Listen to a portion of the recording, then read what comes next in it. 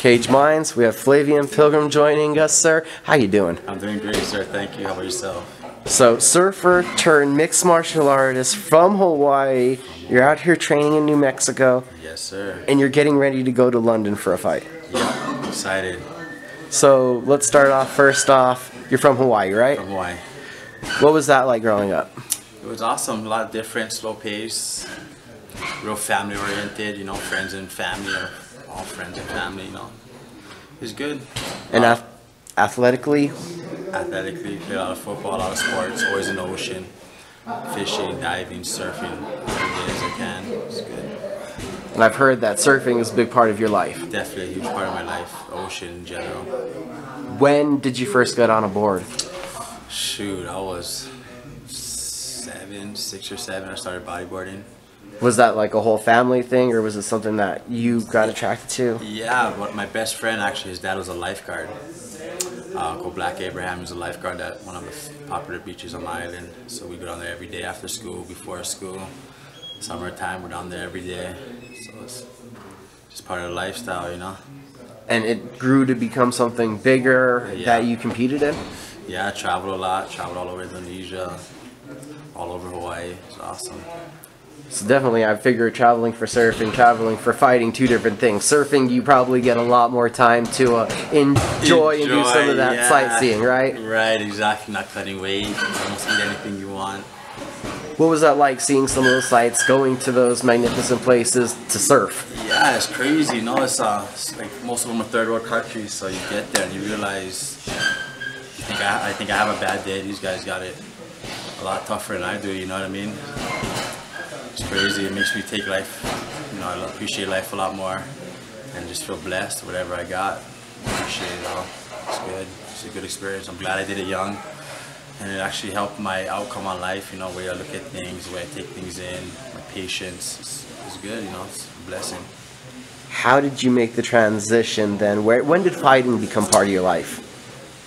To be honest, it's kind of it's part of lifestyle also in Hawaii too, because you're on an island, so if you have beef with somebody, not only fighting them, you'll be fighting their family or their friends, and you'll definitely see them again. So it's a lot of fight.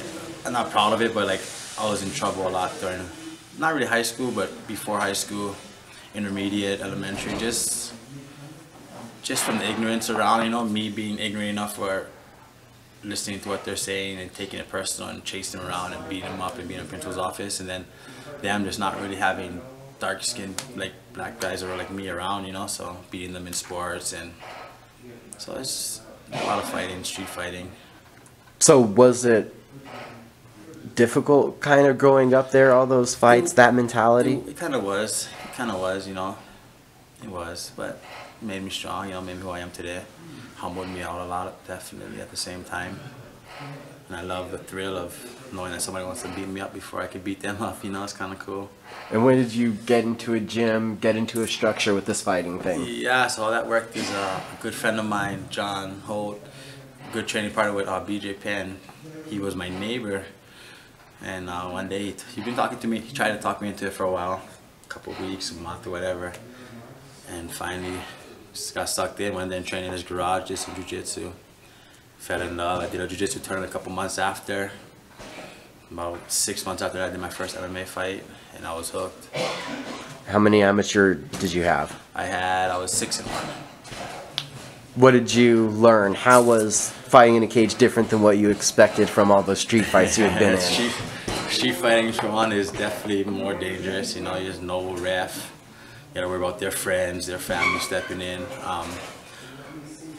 And most of the time, to be honest, you're probably intoxicated or whatever after bar fights, or fighting over some dumb girl or something stupid like that. And then in the cage, it's more pure, you know, it's real, I see it as real pure, you know, training hard for it, mindset, just pure, I love it, it's amazing. So how has martial arts changed you, changed the way you look at this? It does, it definitely changed the way I look at life, you know, patience, like I was saying earlier, patience, knowing that there's somebody else always bigger and better than you no matter what day it is, you know, you're a guy that you're better at 50% of the time, 60% of the time, he'll get you one of those days. That's definitely a good wake-up call. How'd you end up here? We're at the JacksonWink Academy. I wanted to be a Hawaii. bad man, you know. I wanted to be good. I wanted to take it to that next level. How long have you been out here for? I've been here pushing 8 months.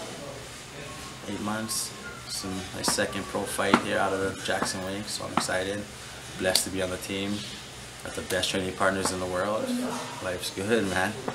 Life's good. Second fight as a pro, or second fight out of the gym. You're traveling to London. You're getting a big opportunity. Did you expect something like this to come along? You're hanging out in the gym and it turns out a guy is an overseas promoter who's also training here? Yeah, man. It's just blessed. You know, I think everything happens for a reason. The time is right. It all fall into place. So my time is coming, you know.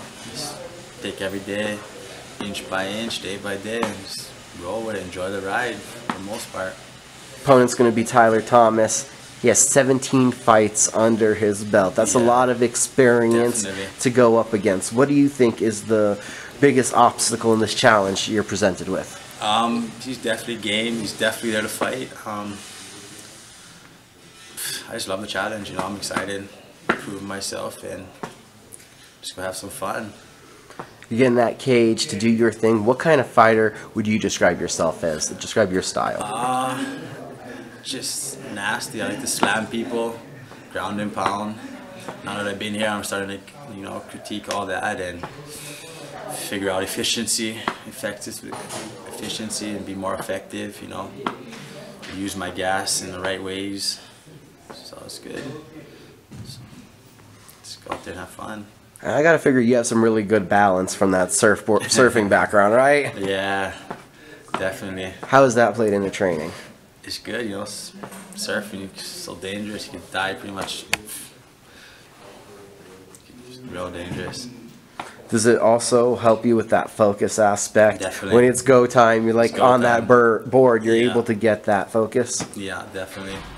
It's focus, kind of different focuses, but just definitely, you know, athlete. Tunnel into whatever you're doing. From BJ Penn to Max Holloway, when guys jump in this MMA thing for Hawaii, they make a big name for themselves, and it's really important to still go back to those roots. What does that mean to you to continue in that path along with those other fighters? Shoot, those guys are huge. You know, I'm just want to be respected, you know. Maybe my name get thrown around every once in a while when I'm retired or whatever. I'll be cool with that, but I see big things coming, you know. I'm around the best team in the world. I think it'll all fall into place when the time is right, you know. Since you've been training, since the transitioning from sports, did you have big expectations for this, or have they grown since your training? Yeah, like that's a good question. They've definitely grown since I've been here, you know. Like, I like to stay in my lane. I don't like to try and shoot for the moon, but I also got high expectations at the same time, you know. So I'm definitely want to fight in big organizations, fight the best.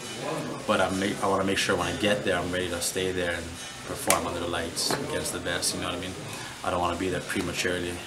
Do you think that your patience is that much of an attribute and a positive for you? Some people are too excited to get there. They don't let the journey happen. Right, yeah, definitely. You got to enjoy the ride, man. You can't skip steps and get to the top and realize, wow, I'm here, and then it all gets taken away from you from not the right preparation, you know what I mean? So the journey is part of the preparation. And what is your thoughts on getting to the top? What does it take? It takes hard work, dedication, being smart, training properly, and just taking advice from all my training partners around, you know? Just being smart about it. Heading overseas, have you thought about the process with that? You went surfing, but is it different now? Cutting weight, having to think about where to buy food. How much preparation and thought does it go into something like this ahead of time? It's going to be interesting. I've definitely thought about it, but the good thing about it is I'm good friends with the promoter out there, so he's going to kind of take me under his wing and show me around, hopefully get me some good food and all that good stuff, you know, which I believe it'll be all right. It'll all work out for sure. When you look in your passport, do you still have goals of places to get there, or you just keep notching off the list? I want to fill that thing up and fill a couple of them up, to be honest. What has that been? Has that been something you've always wanted to do, the travel? Definitely, I want to see the world, you know, ever since I started doing it when I was surfing. I'm like, there's a world out there, you know what I mean? It's crazy, like, to think back, I have friends in Hawaii that's never even left the island. Nothing about anything besides the island, you know, it's crazy. And advice for them is get out and travel, man. It's a beautiful place out there. There's a lot to see, a lot to learn. cultures to see, cultures to learn. It's awesome. Was that a big shock to you, even with the surfing, heading some of these places and what you're used to on the island to what you land and see? Yeah, definitely. Third world country is crazy. Like, it's crazy. Just the way their day-to-day life is. It's crazy. It's just how they eat. They have like no fridges. It's crazy. Their sewage system is just mind-blowing, mind-blowing.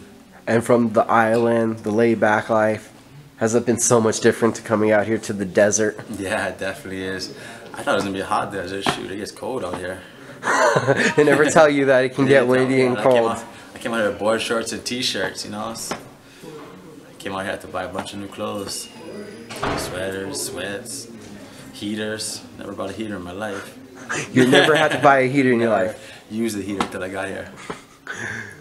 Being here, what does this mean to you? This has obviously been a big journey and a big move for you. You left what you knew to follow this dream. It's awesome, man. It's no place I'd rather be at the moment, you know. This is where I need to be, I believe, to achieve big things. This is it, man. This is it. The sacrifices are worth it? The sacrifices are definitely worth it. You know, at first it was kind of, do I really, is this it? Is this the right decision? Should I go home and try and make it work from home? Nah, this is it. Everybody comes into MMA kind of that alpha male mentality. Right. But do you still get that homesickness when you first get out here and you gotta get adjusted? Definitely, I definitely miss the ocean, that's for sure. When I go home, everything's still the same, you know, my friends are still doing the same thing, just more kids, that's about it, you know. Heading towards this fight game, going overseas, do you have a message for Tyler Thomas? I'm coming for you, bro. I'm coming for you, just have fun. We're in your hometown. I'm coming to take you out in your hometown, bro. Any other people to shout out to or thank? Definitely want to thank all my sponsors, BioAstin, Real Intense, DVM, dedicated to Visionary Minds, Virus, JacksonWink, of course, all the coaches here. Thank you for the time, sir.